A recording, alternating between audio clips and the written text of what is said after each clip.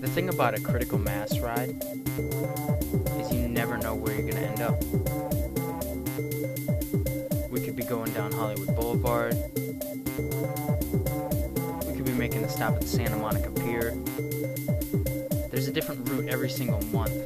And this month, thousands of riders had the opportunity to stop at the famous Watts Towers.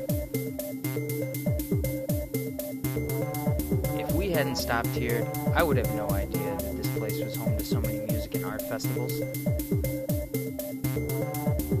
Apparently, this 99.5-foot tower was built by Simon Rodia over the course of 30 years.